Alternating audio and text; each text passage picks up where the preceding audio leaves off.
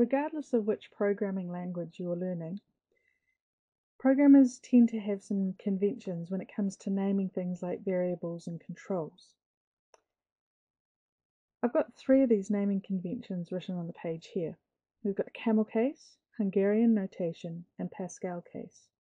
Personally, I use the top 2, camelCase and camelCase, for quite different reasons in my code, and I don't really use Hungarian notation at all. I've put it there because some textbooks and online tutorials use Hungarian notation when they're naming variables. I just don't do that myself because it wasn't the way I was taught originally. But we'll start with camelCase first of all. And like it's written here, we have the camelCase that is basically all lowercase, except if we have 2 or more words, we capitalize the first letter of the second or subsequent words. So for example, I highlight it. The first word is camel here. The second word, case, I've actually made the second C here a capital.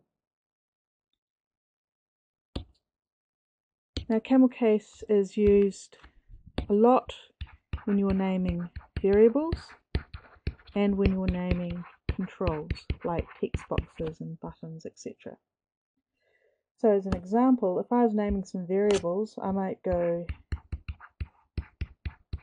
first name, and the N of name is capitalized because my variable is essentially 2 words. Or I could choose to write the variable name, just 1 word, all in lowercase letters.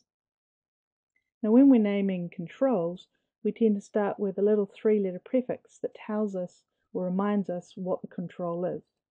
So I might go text, all in lowercase letters, and then any words that come after that we begin with a capital letter. So I might go text first name or text name. Whether it's variables on the left here or controls on the right, these are showing examples of camelCase spelling at work. It's all lowercase letters. If the name comprises 2 or more words, or in the case of controls, anything after the 3-letter prefix, we begin the second or subsequent words with a capital letter.